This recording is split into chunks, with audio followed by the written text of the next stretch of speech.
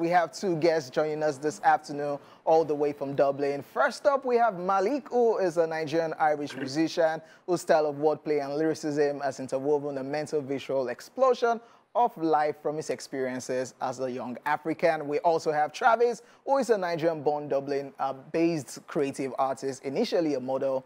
He has been working and perfecting his craft within the music and fashion industry. Ladies and gentlemen, Maleek is in the building, and of course, Travis is also in the building. We love for having us. Yes, thank you for coming through. Travis, is that your real name, or because has anybody told you that you look like Travis Scott? No. Travis Scott? I hear that one every time. Oh, okay, I hear that one every time. Okay. But my real name is Luke, man. Okay, Luke, man. Yeah. Okay. So thank you guys for joining us. What's up with you, music-wise? First of all, I'm just gonna say 9 years before I've been in Nigeria. Yeah. Oh yeah. Back here, music-wise, it's good because, like, as in art history, my art history is African heritage. My energy is that, you know. In Dublin, like, as in showcasing that is always important for me, you know. Sure. To let the people feel like, as in, I know where I'm from. You know what I mean? Yeah. So yeah, that would be my art history. Okay. And the fact that we can come to like the country as well and still continue to do music and like show people over here what we're doing, and we're still the Nigerian diaspora. Right? we're just turning up over there in Ireland. Do you know what I mean? But at the end of the day, everything comes back here. So. Okay, how is it like doing music there, by the way? I know everybody, Afrobeats are taking over right now, but how is it? How is it? It's cool. I feel like in Dublin, it's more so they're still a bit behind in the time, but they didn't know they needed something like this until we came in. Do you know what I mean? So when we came in and then we started making music, at the start it was slow because some people just didn't want to really take it in, but now it's past the level that they have to take it. We've made enough. We've made enough noise that like.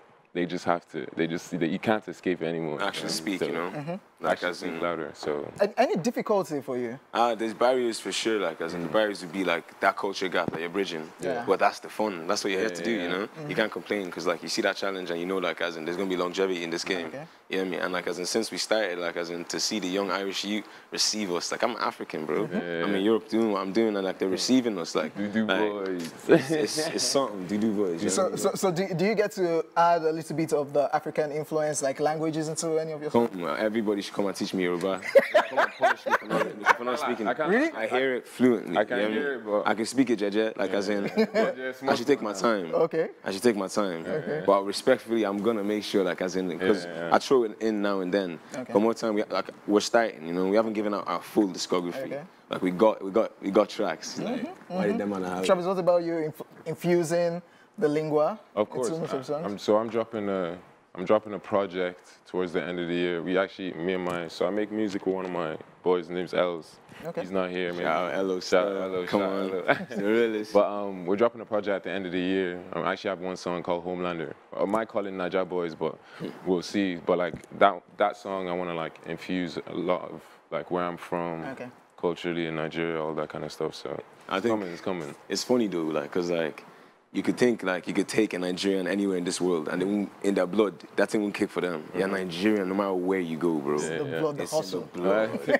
I got my blood in my new Now, why music for you, Maleek? So I'm actually a businessman first and foremost. I'm not gonna lie, like as in, it started for me. Music came at a time where, you know, I had to know identity. I had to know self. Like it wasn't actually like I chose music. Like funny enough, I remember like when I was at school. Like there was a music exam. I put my name on the thing. I gave the guy people who say, "How can you make money off music? Take it, Joe." Oh wow! Like you know. And then a period of time in life where I needed to understand my emotions. I needed to question a few things because I could have just been Irish. You know what I mean? I need to find home. You know, I know what that is, and I penned my feelings down. And it came out as a song, bro. That's when it started for me, bro. I never looked back. And Travis, I heard because of COVID. Break that down for us. It was during lockdown. I used to do poetry. That was my thing. Oh. And then obviously finding ways to express myself is like that's my bag. That's like what I love to do the most. So during COVID, we were just indoors all the time. I don't even know if there was COVID out here. You guys were just living your life. We were on lockdown too. Oh, for real? Yeah. In Ireland, we were locked away for like 2 years. Couldn't leave the crib. Like, 2? Yeah, 2 years. They tried it. Bro. We shot a music video mid-COVID. The feds, like all the police came to the location. We had all our mates, everybody come. Because this is when we started making music. Like so, everything was meant to be quiet, and we were still making noise. Like, but we were there for time, so it was like that's where then I because of all the time I had, I was like, you know what, let me actually take this music thing seriously. And everything just kind of fell into place. You know what I mean? My friends would tell me, yo, oh boy, you're tough. And then I took them in, and then now we're here, so thank God. And we do a lot more than music too, Yeah. Sure. Yeah. Modeling for Travis. I own a brand as well called Gliders, so that's like, we're kind of like, because we're first generation Irish, Nigerian. Black, Irish, Nigerian, so like, we're creating culture, do you know what I mean? So like, paving the way from the young youth behind us. So they don't have to get lost in that thing, you get me? Yeah, they can keep their identity strong and they can know who they are and where they're from. Yeah, very valid. Who are the Nigerian artists that you guys tend to look up to, or you listen to their work? I can, if I can turn, I point at that photo and say fella for sure. Because everybody fella. Obviously, I know, but like these new guys, Odumodu Black. Odumodu Black? Yeah, Odumodu Black is crazy. He's turning up. And then obviously Naira Marley. I like Naira Marley. It's just his swag is. Okay, Naira Marley is kind of like in a situation right now. Okay, don't mind me. No, nothing. Okay. That guy, the situations he's been in, who handle them. Yeah, get through it. Wizkid, Davido's all of them. And then what's his name? Rema's going crazy right now. I like all of them. What's your take about this dominance right now as regards Afrobeats to the world? Come anywhere in Europe, all you're gonna hear is Afrobeats. Come anywhere, you're not actually gonna hear anything else. Like there was a time I used to work in a retail store, and back in the day, I'll be writing my bars as I'm listening to Taylor Swift. Do you know what I mean? Because that's all they used to play, all their, their own music and now that. It's different. Now it's different, bro. Like as in, like I'm stepping to places that like I know, like as in, for a man like me to enter, it's techie. Yeah. Now I'm listening to from outside the place and they're already playing my music. I'm stepping with confidence now. You hear me? I'm not feeling any sort of way. Like Africa stand up, we're here. You hear me? We're really. Travis, what about you? How do you feel about the dominance right now? I agree with him. I think it's amazing because the older generation that might have overlooked it, their sons and daughters are running in saying, I wanna be living. Yeah, true. So it's nice. It is nice, and it gives us that more like level of empowerment too. Do you know what I mean? That like you can't stop this. Do you know what I mean? You can't stop it. Now let's talk about what are you guys doing in Nigeria? You said 9 years you haven't been in Nigeria. What about you, Travis? Same time. Same time. Yes. Why are you guys in Nigeria? To take our girls? Yeah. We can break a few things in. But to see family, to bring this Irish-Nigerian link up in. We were in the studio yesterday with a few Nigerian artists. And it was nice, as in, because obviously we all know everyone speaks English in Nigeria. Everyone speaks small, everything, and we pick it together because we're a very diverse country, and to see the fact that, as in, anywhere a Nigerian is, and you see another Nigerian, we can represent. So as in building that bridge between Ireland and Nigeria and even more Europe, you get me, the UK, everything, and being a part of that is why we're here.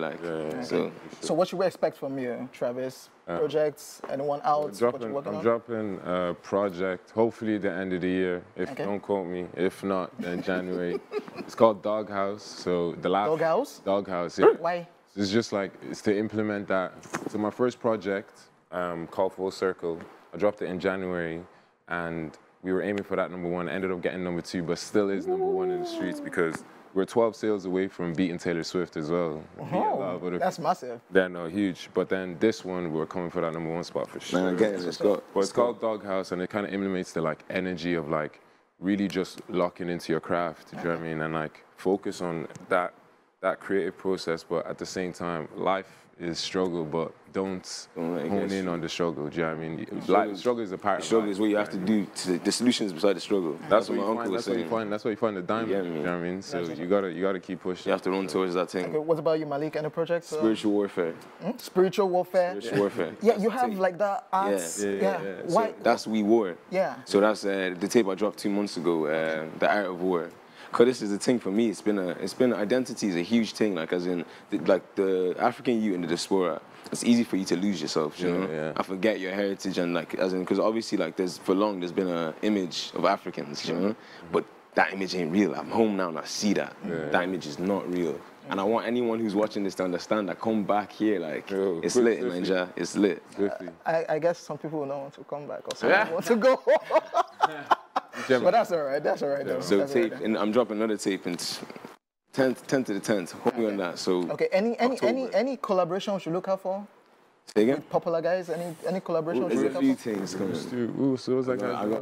Project the L's, Fires. These are the Irish artists who are like big, like as in I'm broken, like made boundaries. Shout out the boys back home, man. Manjola, Keanu the Pilot, Alexander Holland. Now we got a few guys. We got a few guys, many guys. Yeah. Okay, we'll definitely look out for that. How can fans reach out to you on social media? On Instagram, it's Travis Sinnott, and then the brand. So Travis Sinnott, TravisInih, and then my brand is called Gliders. So on Instagram, that's Gliders, GLIDERS BBB. Gliders B. And then come on. TikTok, Cellular Bandit. I'm not gonna spell that one out. Yeah. Instagram is probably the main one, so just tap in and then see what's up. Okay, what about you, Maleek? They call me Maleek the Melanated Militant. You get me? So Melanated Militant is my Instagram handle. Like if anytime you come to me, it's always going back to Africa. Do you know what I mean? Like it's always going back to Africa. Not forgetting the roots. Not at all. I can't. All right. That's what's kept me strong. Like as in. Is there another thing you guys would like to share? Yeah, we turning up, man. Doghouse soon. You might have that project come and say, hey, everyone back home, man. What's up? Come on. All right, thank you guys for coming through, and of course, we wish you the very best right here in Nigeria. Yeah. One thing quickly. Okay. Sure. I said we do more than music. Yeah. My mom's got a family food business. Oh, okay. In Ireland, we've been selling Nigerian food. Yeah. She's the first Nigerian lady to bring it to this. You know, like ShopRite? Yeah. So we got super value. And we package the food, like as in, and we've had it in there. Like we've been tasting the taste buds of the Irish community. You know what I mean? Like very necessary. Very necessary, bro. Thank you very much, guys, for coming through, and of course, we wish you the very best in Nigeria, and of course, music-wise.